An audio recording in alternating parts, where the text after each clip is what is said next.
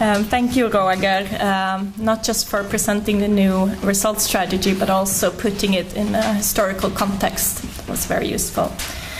I'm sure you have a lot of questions. I want you to keep those because we have one last speaker, and that's Magnus Carlquist, who is from the Swedish International Development Cooperation Agency, SIDA. Magnus will speak on the plans for the implementation of this new Swedish results strategy, maybe with a special focus on civil society. Maybe. Welcome.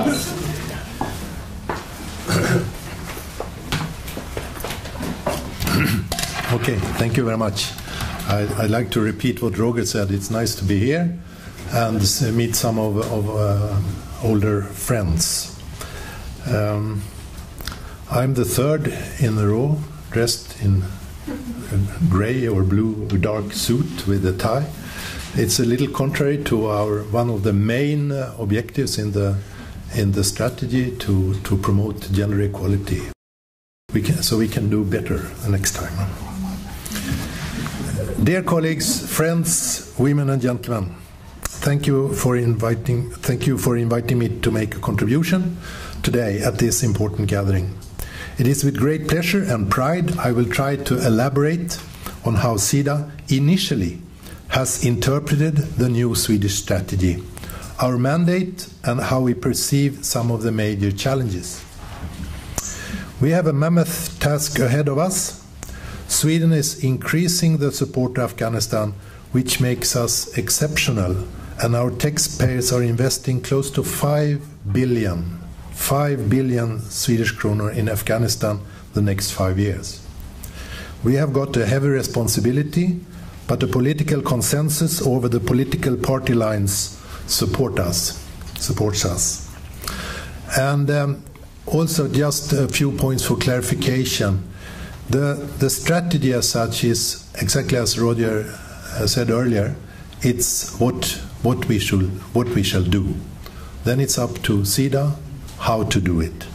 So my ultimate responsibility is the implementation of this strategy. Then of course we meet, the Ministry and SIDA, we meet at least 2 times a year formally, and then we also have lots of informal contacts to report progress and results. So part of the point of departure is that it's within the mandate of SIDA to assess and decide on programs, partners, risks, etc. From our point, our interpretation, or it's quoted actually from the strategy, is that the implementation of the strategy aims at contributing to a democratic, peaceful and sustainable development marked by a long-term economic growth which will benefit poor people.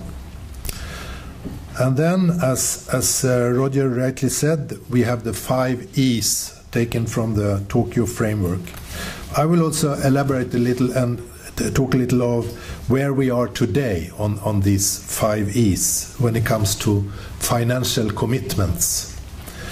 For this year, when it comes to empowerment, we have more or less committed ourselves up to 389 million kronor. 389. On education, we are at 163. On employment, 35. On enterprise, 1.5. Economic integration, 97. And then you must remember that this strategy was approved in June. So it's very natural that some of the older sectors or older areas, we had already established partnerships, and with these new areas where I will revert to, we have, so to say, started. So those of you who are good in head counting, you came up to 687 million as a total amount. This is our forecast for 2014.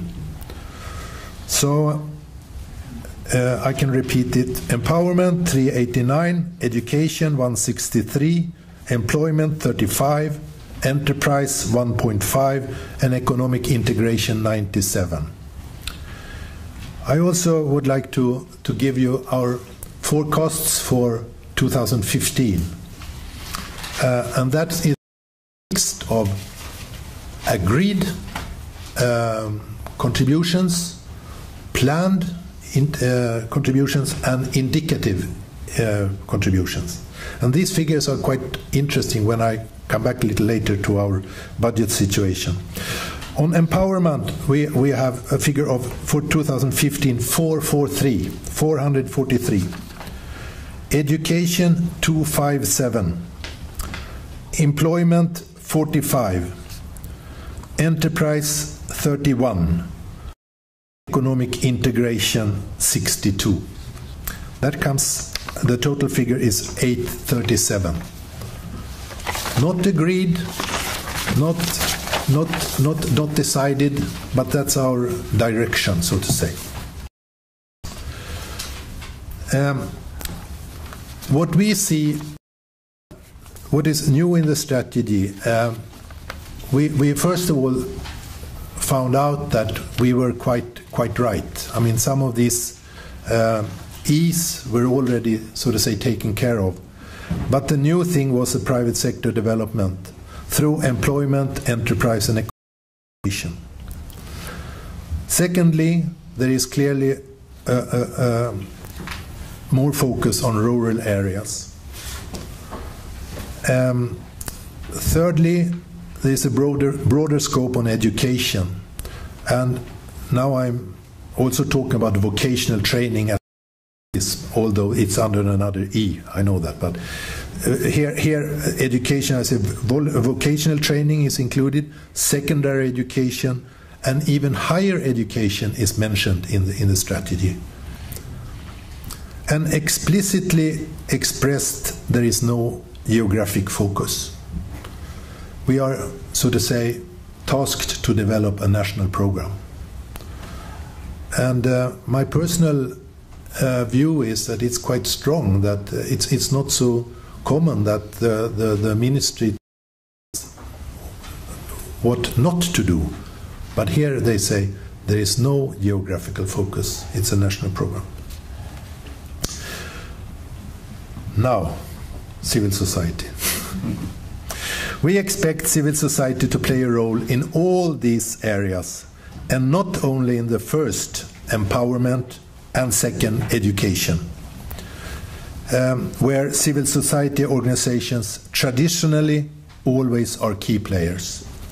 Under empowerment, our strategy states that an independent civil society is important for the democratic and peaceful development of the country. It goes without saying. However, it is silent when it comes to Swedish comparative advantages. Currently, SIDA has agreements with this from the country budget now. We have agreements with 3 Swedish NGOs. The Swedish Committee for Afghanistan, of course, Save the Children, and Kvinna to Kvinna.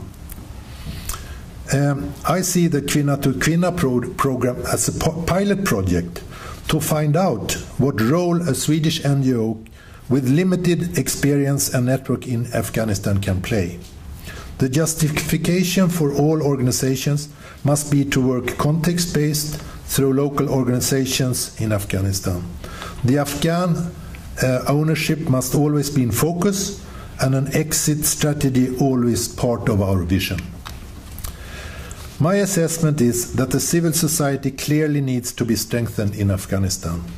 There is at the moment some turbulence around our support to some of the Afghan NGOs, and donors jointly are now looking into different ways how to further live up to our commitments, how to best support the civil society. Future will tell how this will be organized. The embassy will continue to be active in support of coordinating civil society support in Kabul. Some challenges for the future. Firstly, Monitoring and follow-up is a huge challenge due to the security situation in general, limited security resources, have a national program. And my assessment is that when we are now, so to say, leaving the focus in North and have the ambition to move to other provinces and regions, this will this means that the costs will be higher and the risks are also increasing. That is nothing that we, so to say, that is something that we can accept. But we will analyze the risks and we will calculate the costs from that point of departure. Secondly, the Swedish political profile and SIDA's demanding contribution management system don't always go well together. I have a quite long experience from working in conflict and post-conflict countries, but I've never met such a high political profile, which we have in Afghanistan, and also trying to get that into our boxes and templates and whatever we have. And that is a challenge. And that also needs patience from our partners.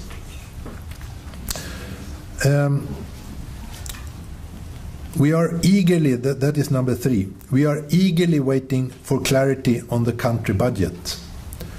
Will the amount in the strategy, this 4 point or close to 5 billion Swedish kronor, will the amount in the strategy be affected by budget cuts in Sweden, temporarily or permanently?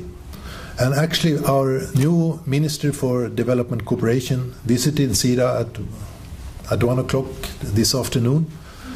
If I had expected some clarity on this point, I'm disappointed, but I didn't have any high expectation of that.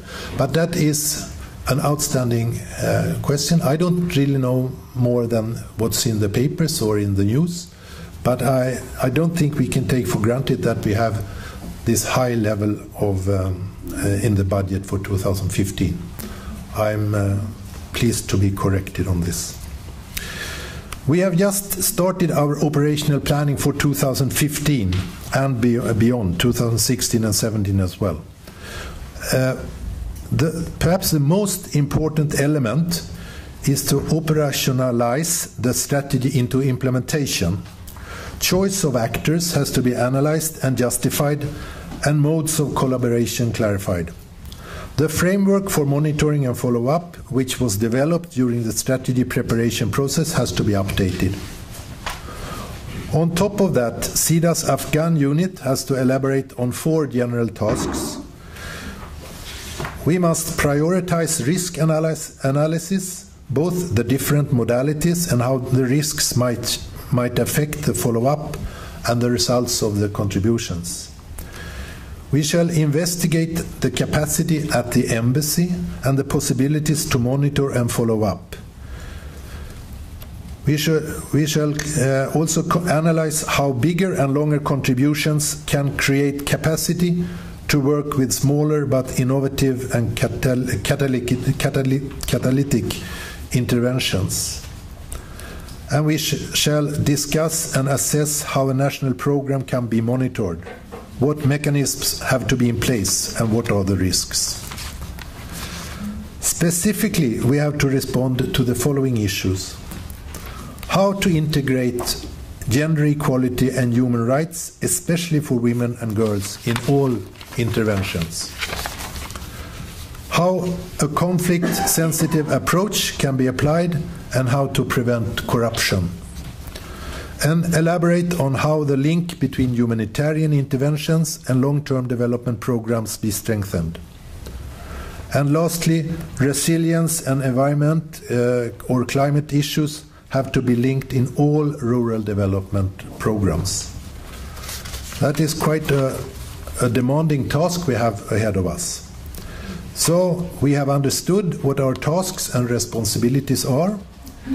We are now organizing our 2 sub-units, the one in Kabul and the one in Stockholm, so we can work as smart and efficient as possible and meet the expectations not only from our political establishment, but from our taxpayers, the Swedish civil society, and last but not at all least, the people of Afghanistan who deserves our support.